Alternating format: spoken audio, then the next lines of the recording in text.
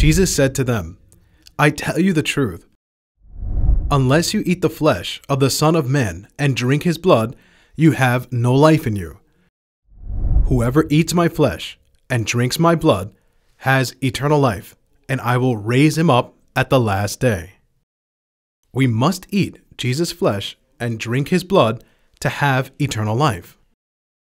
Jesus took bread, gave thanks. This, the Passover bread, is my body. This, the Passover wine, is my blood of the covenant, which is poured out for many for the forgiveness of sins.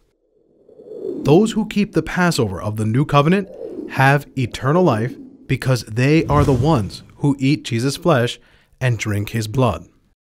Let us keep the Passover so that we can have eternal life, the goal of our faith, and enter the kingdom of heaven.